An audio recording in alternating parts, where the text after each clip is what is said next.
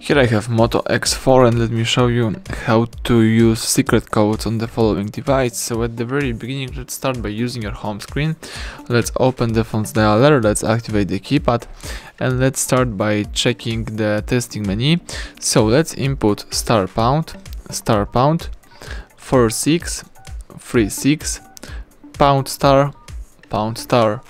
As you can see, the testing menu just pops up. Here you can choose the phone information, when you can read such stuff as email number, phone number, signal strength, voice network type, the roaming status. You may also run a ping test, or for example choose more key in order to select radio band, view SIM address book, view fixed dialing numbers, get PDP list, or enable data connection. Let's go back.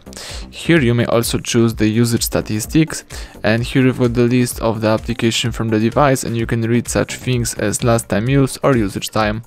Let's go back again and choose Wi-Fi information. Here you can select the Wi-Fi API, when you can disable network, disconnect network, enable network, get configured networks, or get connection info. Let's use the back key to choose the Wi-Fi config, and if you have some configured networks, here you should see the full specification about them.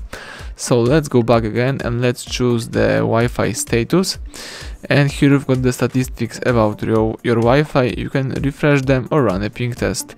Let's use your back key to quit the Wi-Fi information, and let's use CMAS test alerts.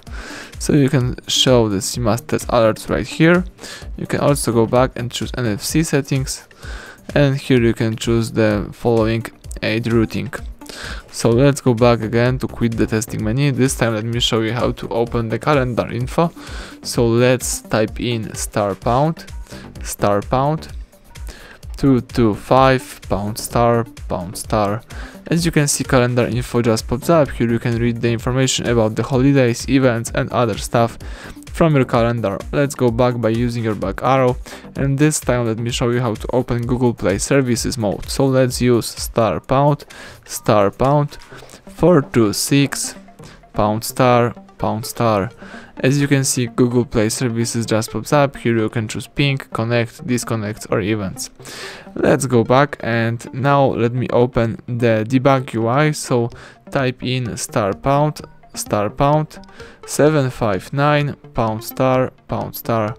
and debug UI just pops up. Here you can change OEM mode, view clients IDs, or for example read this information. So use your back arrow, quit the debug UI mode, and let me show you how to check email number by using the secret code. So let's type in *#06#, and the email number just pops up. Let's go back, and that's it. Everything went well. Thank you for watching. Please subscribe our channel and leave thumbs up under the video.